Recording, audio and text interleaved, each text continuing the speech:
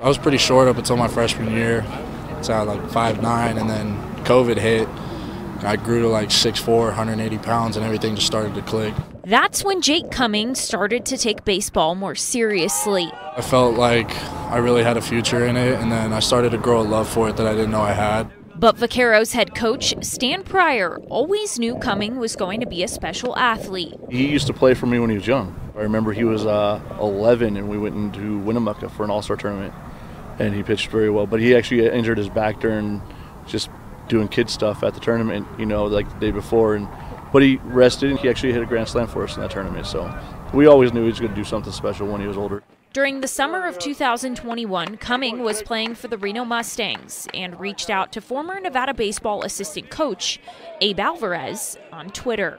I told him, okay, I'm pitching in Reno.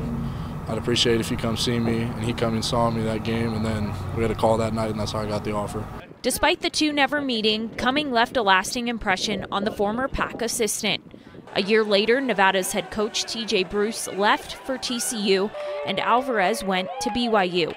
But new head coach Jake McKinley was still sold on the right-hander, who throws a dangerous slider and fastball that has hit 92 miles per hour this season. When I talked to McKinley, I was really worried that he wasn't going to honor it, and I was going to have to start the recruitment process over. And I didn't want to leave Nevada because I like the label of being a hometown kid, and that's just where I wanted to go, and I was really happy when he said he wanted to honor my scholarship.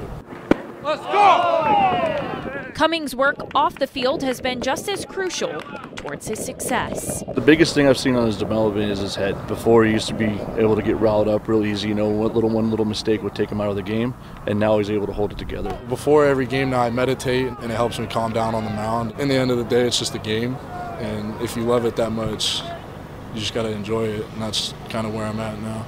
The Vaqueros senior says a few years ago he couldn't have imagined the opportunity to play college baseball at the highest level.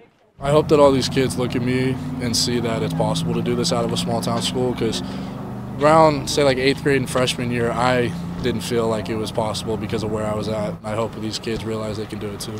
In Fernley, Shannon Kelly, Nevada Sports Net.